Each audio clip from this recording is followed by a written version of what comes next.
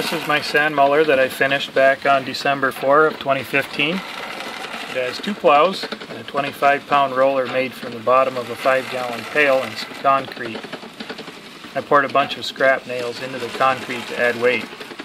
The plastic helps prevent sand from sticking. Since I started doing a bit more casting, I wanted a muller to keep my sand condition better and faster. Prior to this, I had used a tiller attachment on my string trimmer, but I was afraid I was going to wear it out on my foundry sand, and the wife wouldn't be too happy about that.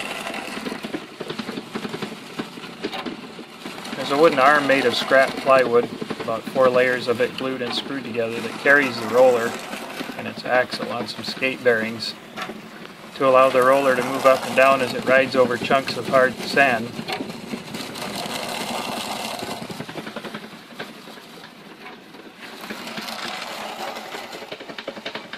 There's a door hinge.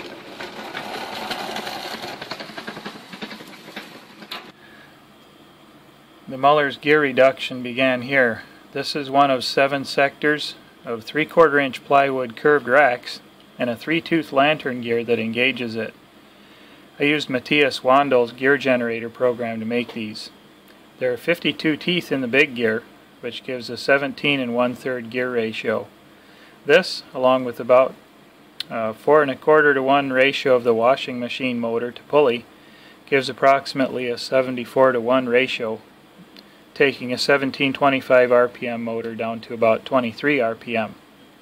The maytag motor I have is 2-speed, so I have a choice of 23 or 46 RPM. This lantern gear arrangement is a little bit noisy, but due to the ball bearings there is practically no friction between the drive gear and the wood. I've run the muller quite a bit now, with no sign of wear or failure on this gear reduction. Here's the base frame with a car wheel bearing and a maytag washing machine motor. The motor has a 2-inch pulley, which is not original. Then the 8.5-inch pulley is the maytag agitate and spin cycle drive pulley, which I have mounted on a jack shaft made from a bolt going through a wheel assembly I got at Tractor Supply. The 3-tooth lantern gear is right on top of that pulley.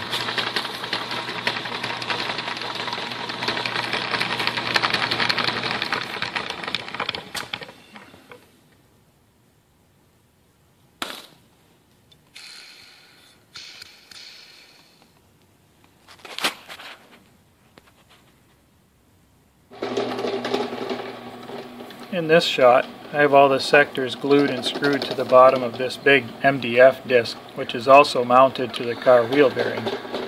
The wheel bearing was from my 1999 Dodge Caravan and was starting to get noisy, but is still very strong for a low-speed, low-stress application such as this.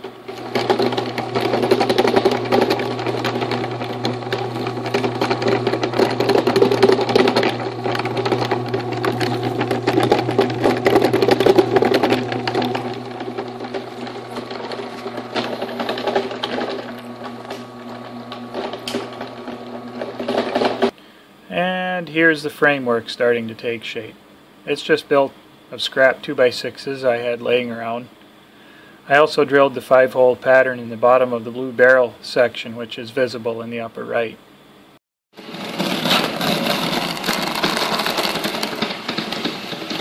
The muller actually worked, and I used it for a while just like this, with no roller.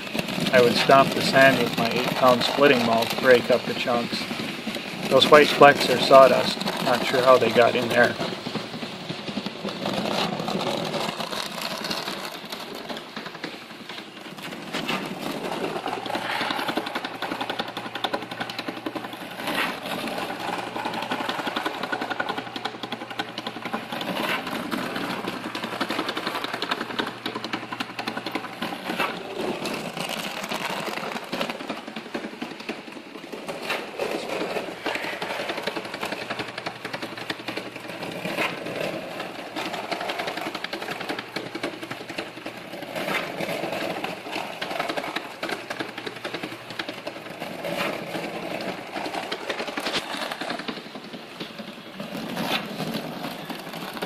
I let the concrete roller cure in a moist environment for about 2 weeks until finishing to this stage.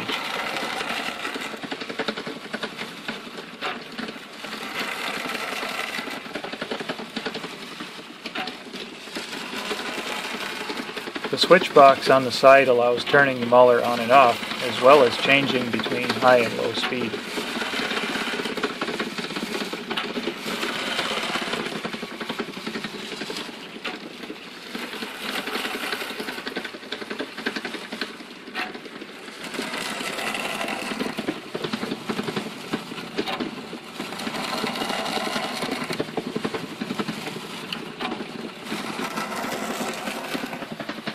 The scraping sound you're hearing is the plow scraping the side because the barrel isn't perfectly round or isn't mounted exactly on center.